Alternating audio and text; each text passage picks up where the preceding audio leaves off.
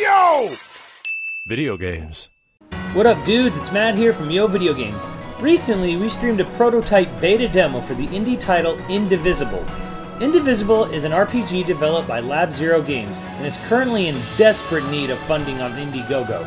The gameplay is a straight homage to the Square Enix series Valkyrie Profile, with an extremely similar battle system and more side-scrolling platform mechanics outside of battle. Now, I have never really done a promotion video for an indie title, and let me be clear on a few things. I am not doing this because I am a fan of Lab0 Games, or Skullgirls, because I am neither. I am not doing this because it has a really cool art and sounds promising, because plenty of indie titles look and sound promising. The reason I am coming to you now is that I've played the game, and you can too on the PC and PS4 right now. And it's a lot of fun to actually play. There's only a few days left in the campaign, and things are not looking too hot right now. They might be able to get an extension on the time, but should the game not meet its goal, it will not be funded and everyone gets their money back. And quite frankly, that would be a damn shame, because beyond just having great animation, Indivisible is fulfilling a hole left in the RPG genre since the industry went HD and games like Valkyrie Profile disappeared. Even more personal to me is the fact that publishers have passed on funding this title because it features a non-white female protagonist.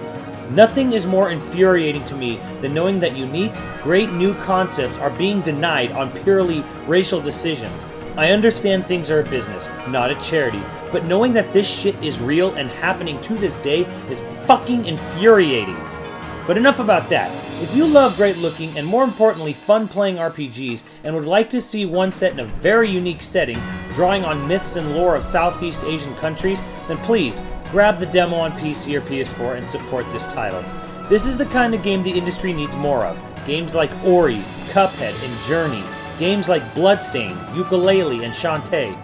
So if you have any fond memories of Valkyrie Profile, or just want an awesome new RPG done in a hand-drawn style, then please support Indivisible.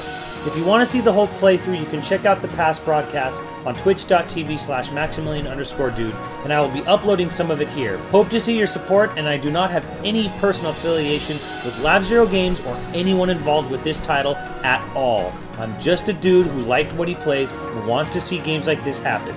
Later, dudes!